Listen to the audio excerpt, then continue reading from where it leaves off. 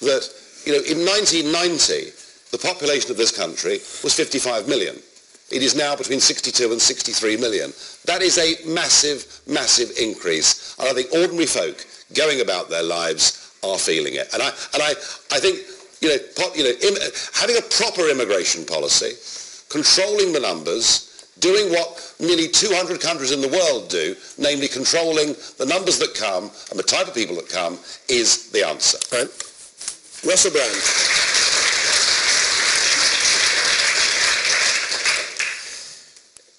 I sometimes feel worried about you, Nigel Farage.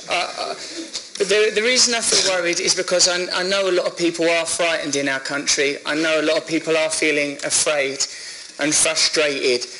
And there is a sense that there is a corrupt group in our country using our resources, taking away our jobs, taking away our housing, not paying taxes, exploiting us. And there is an economic elite that this man's party is funded by, that this man comes from background working in the city. Let me tell you something. There was an economic crash and a lot of money was lost. His mates in the city farted. Nigel Farage is pointing at immigrants and the disabled and holding his nose. Immigrants are not causing the economic problems and suffering we experience. As much as any of us, I enjoy seeing Nigel Farage in a boozer with a pint and a fag, laughing off his latest scandals about breastfeeding or whatever. I enjoy it. But this man is not a cartoon character. He ain't Del Boy. He ain't Arthur Daly. He is a pound shop Enoch Powell, and we got to watch him.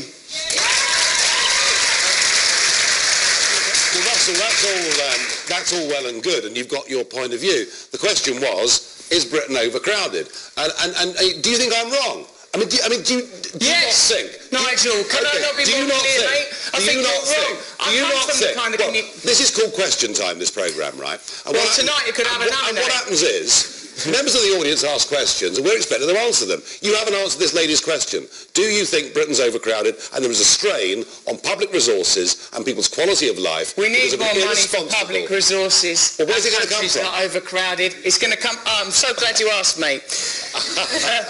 Since the financial crash, banker bonuses have exceeded £80 billion.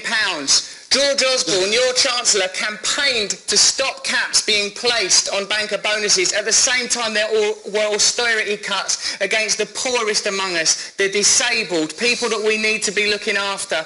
We need to close tax loopholes which are exploited by big corporations. There's money. I've got money now. I've seen rich people. There's plenty of money out there. It's just not being distributed.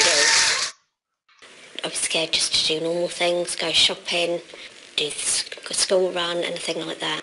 Threats to kill. I was being followed at one point. And just intimidation. I felt really scared.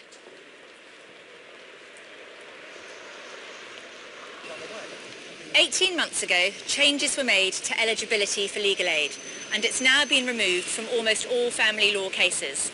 The only exception is for domestic abuse victims. But women's organisations say there's a big problem, which is putting victims and their children in greater danger. And that's because the Legal Aid Agency requires that a victim produces certain kinds of evidence that they have in fact been abused, and not all victims are able to produce it.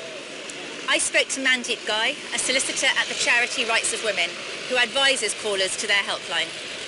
There's lots of women who are astonished when they find out that even though they've experienced years of abuse and they're financially eligible for legal aid, they still won't get legal aid because they haven't got the very specific forms of evidence that the legal aid agency will accept.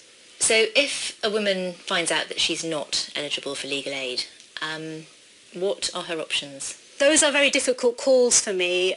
They don't have many options. They can try and get some pro bono advice and representation, but that's very difficult and demand is very high, and a lot of that kind of service is concentrated in London, so if you live up north it can be quite difficult. Women are faced with two choices. They can either stay as they are or agree to whatever the father or their ex-partner is asking for, or take no legal action at all, or they can go to court and face the terrifying prospect of facing their abuser in court. For a domestic abuse victim facing the prospect of going into court on her own to fight for her future financial security, and who is often in the situation where she has to try and make safe arrangements for contact for her children with a violent ex-partner, the prospect of not having a lawyer on her side can be devastating.